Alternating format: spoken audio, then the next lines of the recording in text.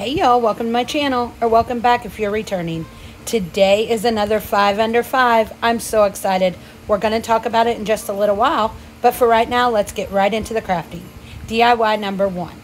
So for this first DIY, I have this little tag from the Dollar Tree, and the first thing we're going to do is just cut off the price tag there, and then I'm going to untie this and take the string off. First, let me just apologize right now for my video quality. I'm at home, so I am trying to figure out exactly how to set up my camera and everything, and the lighting is so different than in the hotel, so please forgive me for that in this video, y'all. But we're just going to take some white acrylic paint and paint this entire tag. We're going to do the front, the back, the sides, all of it, and we just do one good coat of an acrylic, like pure white or something paint. Y'all know I like to show you my mistakes, and of course it fell over and got junk on it, so on the wet paint, so I had to wipe it off with a paper towel and then paint this side again. But after we get all of the paint on there and we get it dry, we're going to take this red and black buffalo check ribbon from the Dollar Tree, and we're going to take a piece and fold it in half, long ways. And that's just because I didn't have any thinner ribbon. Y'all, being at home, I'm loving it, but my craft room is a wreck and not organized at all, so I cannot find anything.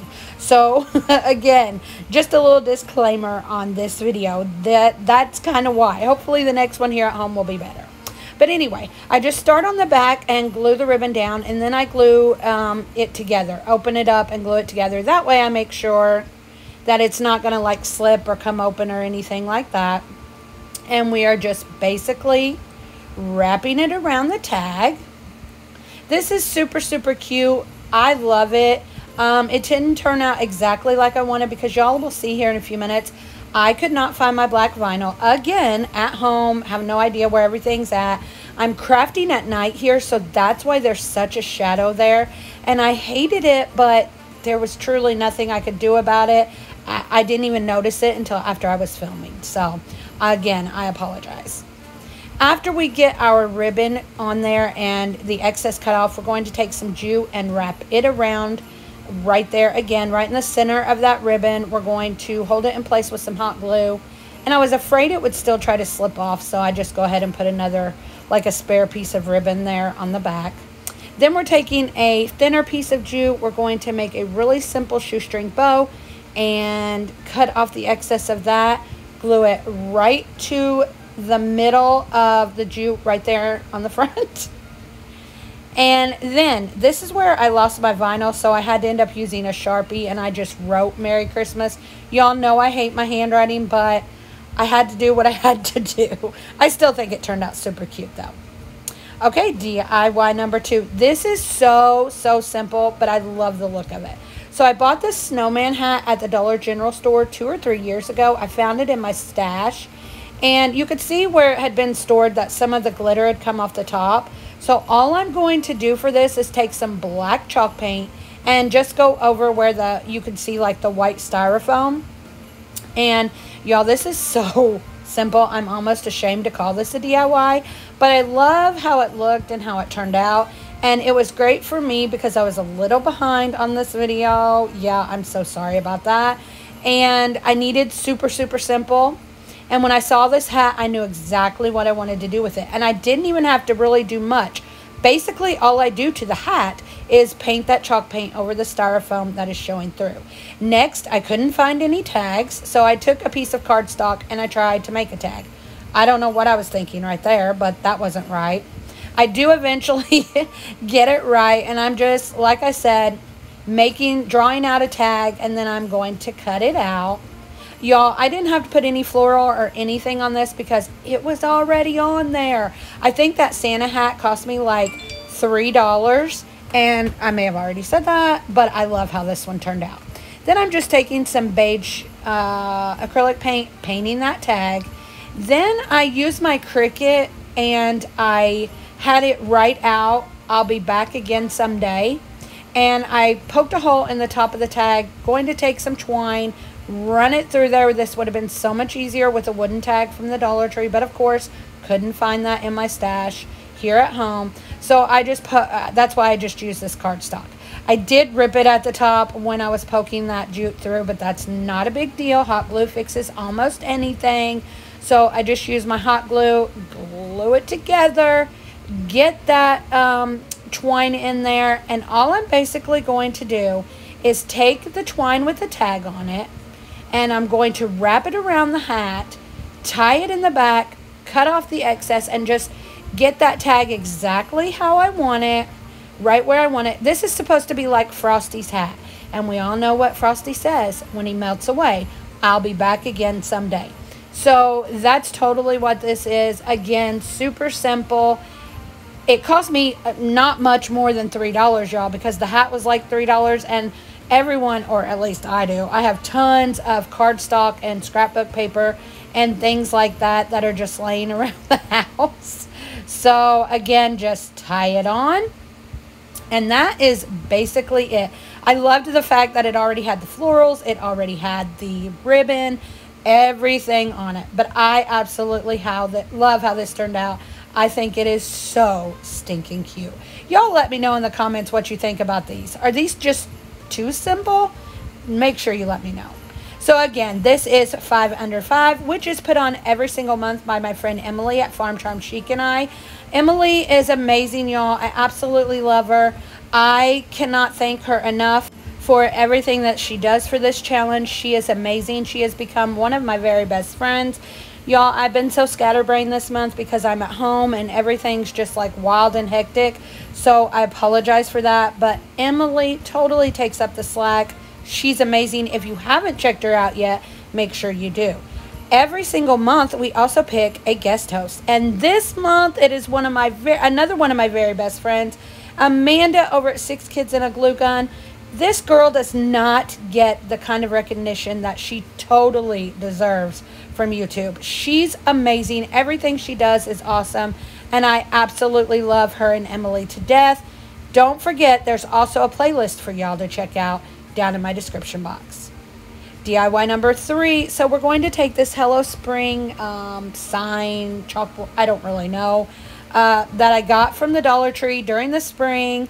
And we are going to turn it into a little Christmas sign for our tiered tray. Actually, it didn't fit on my tiered tray, so I put it beside it. But anyway, I just go ahead and take a sanding block and sand off all the glitter that's on here, which this sign didn't have a lot. Sorry about the shaking. Again, trying to figure out angles and exactly how I want to do things. During this, I was doing it at night again, so I had the overhead light, and it just did not give good lighting. But we go ahead and take some black chalk paint, and I do 2 good coats on this. After the 2 good coats, and we're only doing the middle part of the sign that said Hello Spring. After we get those 2 good coats, we take some white chalk paint and we do the edges of the frame. I do get some white on the black, but I just go back later and touch it all up. After we get the white painted on the frame, I do go ahead and decide that I want those legs to be black, and it is hard for you to see because, again, y'all, angles. I've got to get used to filming at home so that while I'm here, y'all aren't looking at something like this. But anyway, I go ahead and paint the legs black. After that, we're going to make a super simple little bow with some buffalo check ribbon from the Dollar Tree. I just fold like a circle in the middle, and then I do 2 puffs, poof, I don't even know what you call it. Hopefully you can see what I'm doing, but if you can't, you could go back and watch one of my other videos and see how I make these simple bows. Then I just go ahead and scrunch it in the middle, put a pipe cleaner back there, right through the middle of the bow there, and tighten it really tight. Then I'm going to make my tails, which the way that I do this is I just go ahead and take a longer piece of that ribbon, like I cut it longer. I still haven't cut it off the spool yet. So what I'm going to do is cut it off the spool at some point. My ribbon was all tangled up from where I brought it back, some of it back from Virginia. So here I am just cutting that ribbon, and then I'm just going to make like a loop and put that in the pipe cleaner on the back, tighten that up, cut the loop in the center, and that gives me my tails. Then I made a little decal on my Cricut that says all is calm, all is bright. I think my transfer paper was a little old because this is transfer paper that I already had here at home. So it made it a little difficult to get it off here, but I eventually did get it, and I could not find any white vinyl. So this is gold. Y'all, I am a mess with this video, and again, I apologize. I'm praying that the next one will be better, the next video that I do here at home. So now we are just going to go ahead. You see a different lighting because this was done today. Yes, I told you I was behind, but I did get it finished and I was so excited. After we get that on there, we're just going to glue our bow right there in one of the corners, and that is it. How stinking cute. I love how this one turned out also. Moving right along with DIY number 4, another super simple one. I got this box, like house cutout from, I want to say TJ Maxx or Marshalls, and it had this piece of leather on the front that said coffee, and I just take that off the front. It was tacked down fairly well, and I couldn't get it off with just my hands, so I did go ahead and use my Cricut scraper. Yes, like I said, y'all, I'm behind on this video, and that's why the lighting goes from light to dark, because I did half of it last night and half of it today after church, which I was so excited. Today was my first time in my home church in over a year, and it was just amazing. It was like I never left. The only reason I haven't been there, of course, is being on the road with my hubby. But I felt so at home today, and I love my church family, and I just loved being there today.